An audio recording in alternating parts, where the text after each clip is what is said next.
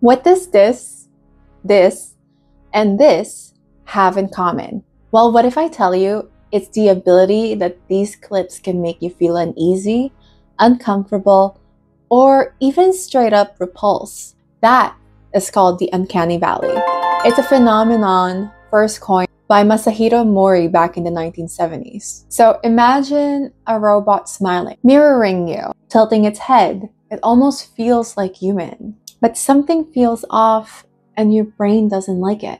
That's what Uncanny Valley is all about. Why does it look like a person, but it doesn't feel like one? However, today it's not all about just animation. There's many humanoid robots that's being developed as we speak, and they're intended to go into healthcare, retail, and even therapy. I'd love to hear what you think. I've been researching a lot about how humans are gonna fall in love with robots, and if you're really interested in that, you can subscribe and come check out my Substack, and I'd love to see you there.